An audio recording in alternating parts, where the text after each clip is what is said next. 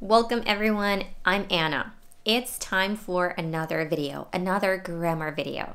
Today we'll talk about the usage of the word would, about all the ways to use the word would. Stay tuned, it's gonna be fun.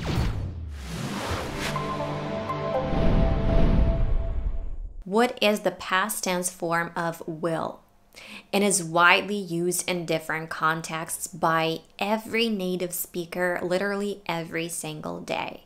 That's why its usage might be a bit confusing.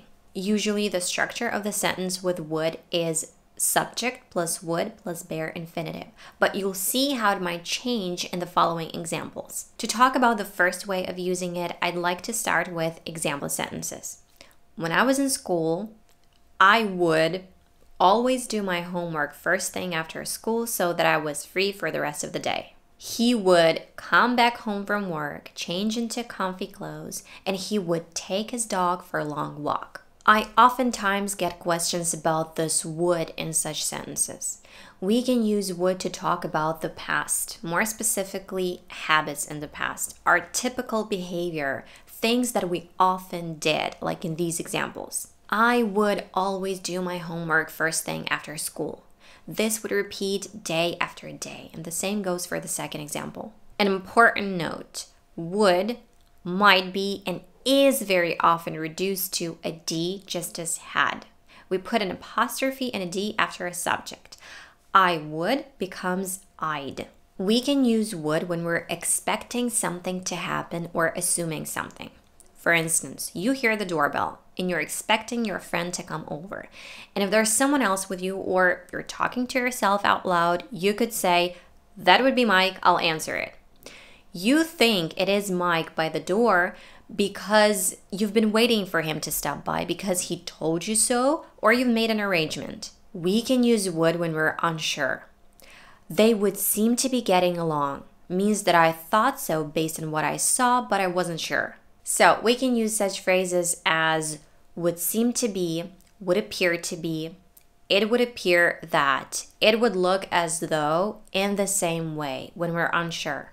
Another very common usage of would, well, all of them are very common, is with the word wish to express a desire, opinion, or hope. I really wish you would call before stopping by. Wish plus would is usually used to talk about other people. And we want them to change their behavior because we don't like what they are or aren't doing. In other words, to express our impatience, annoyance, and dissatisfaction with the present action. This combination is not usually used to talk about ourselves or about something that nobody can change. However, we can use it to talk about the weather. The formulas might be as such: wish plus would plus bare infinitive, and wish plus that plus would plus bare infinitive. I wish that you would listen to your parents. I wish that would change.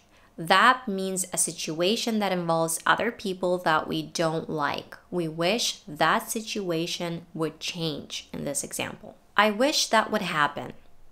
I wish you would stand up for yourself. I wish he would stop yelling. I wish you wouldn't be so rude. I wish you wouldn't talk to me that way. I'm using you, but it might be he, she, or they, or someone's name or status. We can use would as a past tense of will or going to talk about the future in the past. In other words, it can be used to describe our past beliefs about the future. So let's try to see the difference. In the present, I think this bus will take me to the center. I think this bus will take me to the center. As opposed to in the past, I would say, I thought this bus would take me to the center. I thought this bus would take me to the center. I thought it would be a lot warmer today. When I met you, I didn't think you were the man I would one day marry. So you see, we're speaking about our past beliefs about the future. When I met you, I didn't think you were the man I would one day marry. We can include in this category the usage of would as the past of will in reported speech. Direct speech, I'll pick you up at 7 p.m. Reported speech, She said she would pick me up at 7 p.m. We can use would to talk about willingness in the past.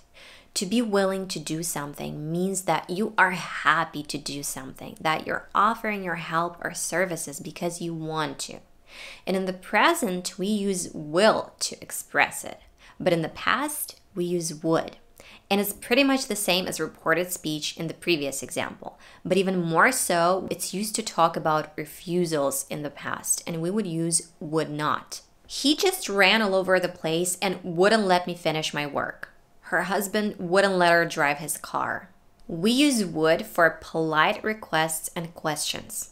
Would you hold this please is the same as will you hold this please, but is a more polite way of asking for help or something else. We also use would in conditional sentences, specifically in the second and third conditional for hypothetical and imaginary situations. The structure of the second conditional is if plus past simple, would plus an infinitive. And we use it for imaginary, impossible, or unlikely present or future situations. If I knew the answer, I wouldn't ask you. He would buy your lies if they sounded plausible. So as you can see, we can change places of the if and would parts of the structure.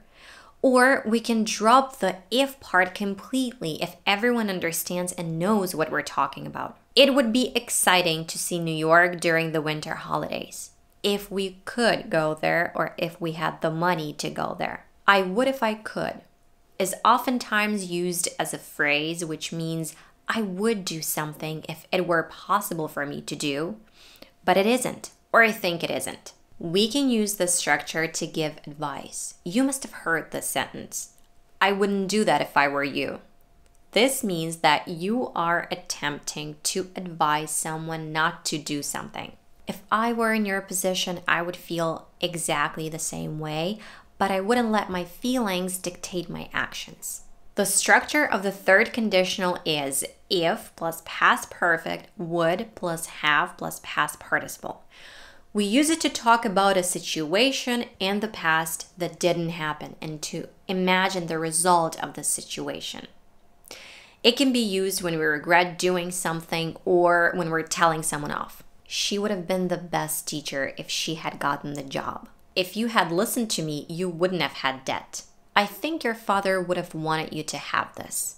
And finally, we use would with set phrases to talk about what we want. The phrases would prefer and would rather are used to speak about a specific preference and in this case are interchangeable. I'd rather take a taxi, or I'd prefer to take a taxi instead of a bus ride, for example. You can add this second part instead of a bus ride, or you can drop it if a person knows what you're talking about because you were previously discussing this. There is more to these phrases, but we'll leave this for another video. Would you mind is a set phrase that we use for polite requests.